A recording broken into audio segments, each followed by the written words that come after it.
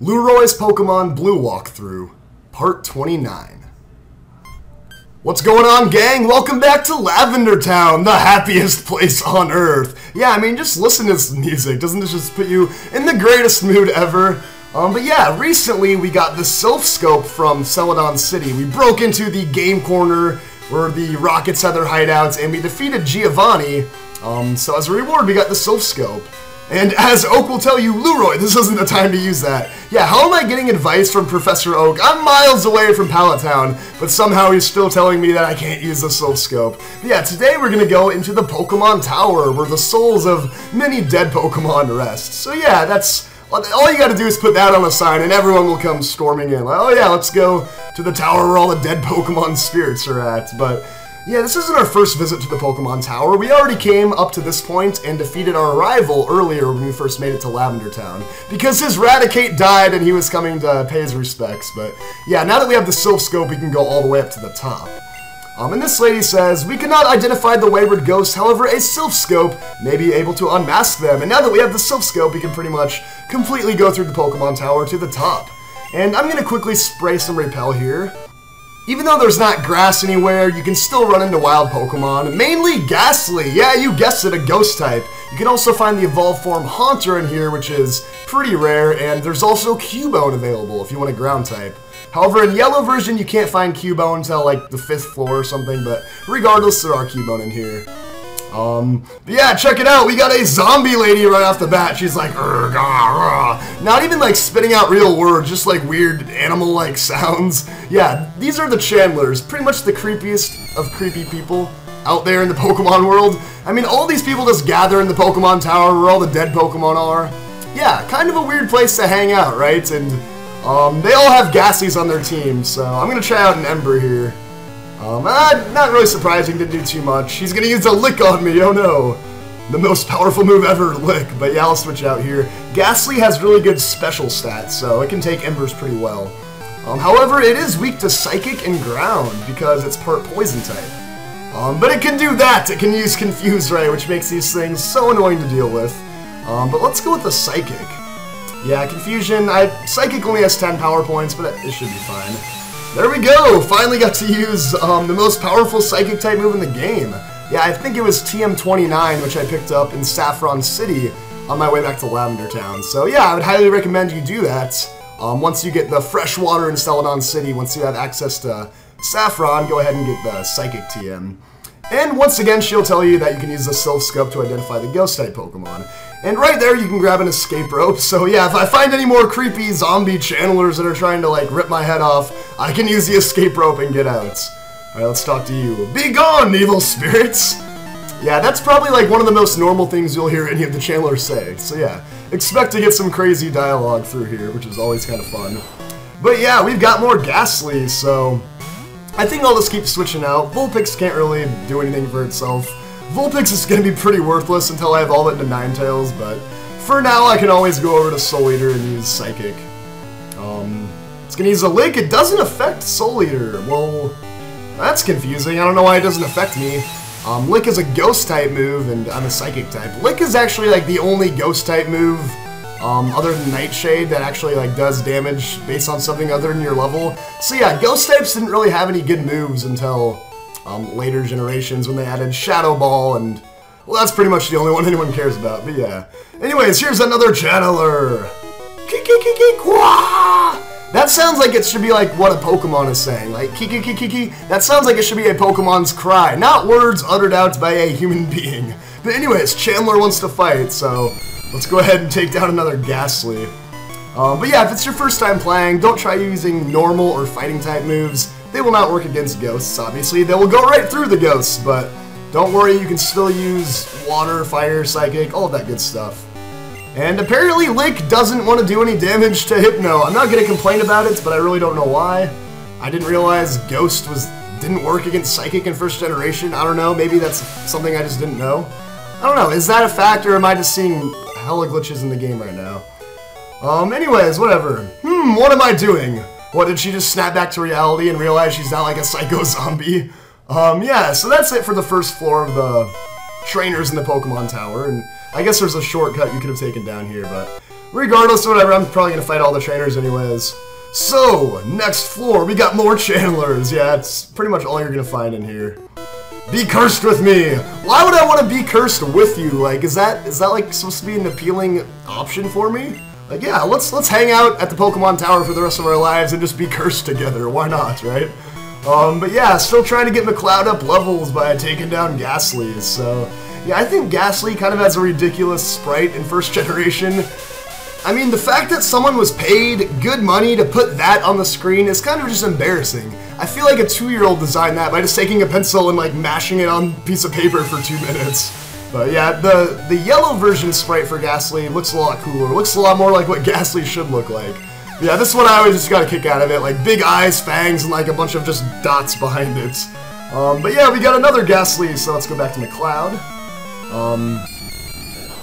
I love Gastly's cry too, never gets old, but yeah, I would use a Gastly on my team, but to fully evolve it into a Gengar from Haunter, you actually need to trade, just like Machamp and Golem and all those Pokemon, so yeah, unfortunately I don't have trading capabilities on an emulator, so I can't use a Gastly. But let's take care of this now, because I might as well do it. Let's put Psychic up to the front, and hopefully I snap out of confusion! No, not happening today.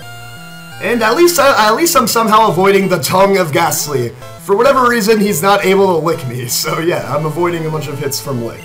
I seriously did not know that Ghost didn't work against Psychic. Maybe that's just because there's hardly any Ghost-type moves, but I don't know. Whatever, I don't know if these are just glitches happening in the game or if I'm just crazy or what, but yeah, apparently Lick does not work against Hypno. But there we go, I'm up to level 29, so yeah, right on. I did take kind of a beating though. But luckily there is a healing spot about midway through the Pokemon Tower. We can't crack the identity of the ghost. Yeah, that's what everyone's talking about in here. There's an Elixir right there, and let's go ahead and battle this person. Hoo, beat me not! Yeah, she's got like some straight Yoda dialogue going on there, like, beat me you shall not! But yeah, anyways, here's another Channeler. They seem to always just have one Pokemon, and that Pokemon is usually a Gastly, so... yeah, well, like I said earlier, Gastly is weak to Psychic and Ground, so since Soul Eater got up a level and is kind of banged up, let's bring out Sandslash and let him do some work, let him take down some Gastlys. Let him get confused right away in battle. Oh yeah, that's my favorite thing ever. Alright, I'll go with the Dig. Actually, it's kind of annoying because, yeah, if you're confused, you have to avoid confusion like twice in a row. You have to use Dig, and then you have to like be underground and not hit yourself again in confusion, so yeah, it's kind of like twice the chance that you'll hit yourself in confusion. But anyways, I snapped out, so there we go. And yeah, don't you just love digging holes in like towers that are like multiple stories high? Apparently I'm just digging right back down to the floor below me. But there we go, it's gonna take out the Gastly. Huh? Who? What? She's probably surprised that her Gastly doesn't have the Levitate ability. Yeah, in any other game, you would never be able to use Dig on a Gastly. And there's an Awakening! I definitely could have used that earlier in the Celadon City gym, but yeah, I have a lot more bag space now. I cleared up a lot of my bag space. There's an HP up. I think I'm just going to use that now. But yeah, I put a lot of old items like in my PC that I don't need. And let's use that on Vulpix. Why not? Newest member on my team deserves a little bit of a reward. And let's use another Repel. Don't want to run into wild Gastlys and Cubones and Haunters, so... yeah, I actually like Cubone a lot. One of my favorite ground types is Marowak. More ridiculous dialogue. People, when they just say Qua, I'm just like scratching my head confused. But yeah, I do like Marowak a lot, but I did want to get a Sandslash. I like the fact that Sandshrew is available way earlier on in the game. Cubone's really cool though. You wouldn't regret using a Marowak on your team. But anyways, same routine, we're switching out, and back to Sandslash again.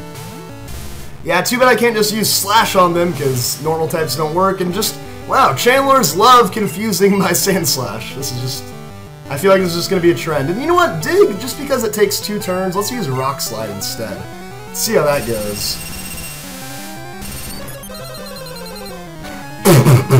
Was that not the most ridiculous thing you have ever heard / seen in your life? Like, what was that? I don't remember the last time I used Rock Slide in first generation. It must have been when I was younger. That was the most ridiculous, absurd thing I've ever seen.